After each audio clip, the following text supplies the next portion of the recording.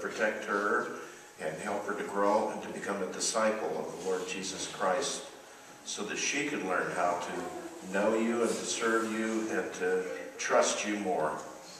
Father, I want to thank you for raising up what we see as a boy, a young man who's obviously got an ear for the Spirit of God and for the Word of God. And I pray, Father, that you're just accomplish your will and your purpose in Jonathan's life.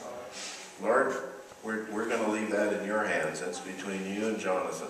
But we just want to say thank you for being at work here, and thank you for the wonderful church family that you've given us, one another, that we can love one another, encourage one another. And I pray every one of us could leave a legacy, a spiritual legacy of others who know Jesus Christ and who are serving him before our time comes to leave and to go to be with you.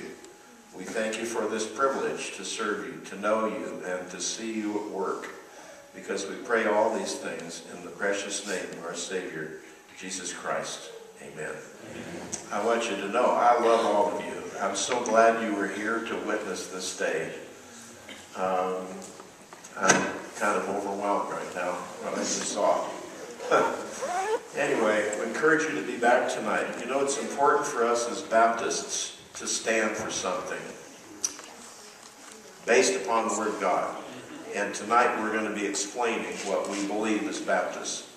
We're not changing anything, we're not adding anything to it, and we're not taking anything away from it. But I thought once in a while we need to stop and say, why are we here, what Jonathan asked, and what do we believe?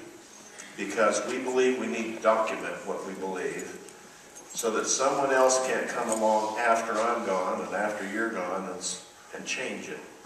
We want to have things solid, written down so that we have a firm foundation, documented, and we know we're going to leave a solid legacy behind us. That's very important to me. I pray that it would be to you as well. So be here tonight. It's an important discussion. We're going to worship. We're going to review the things that we believe according to the Scriptures, and then we're going to go home and open your eyes and look for somebody who needs Jesus. Amen? Amen. All right. I'll see you back here tonight.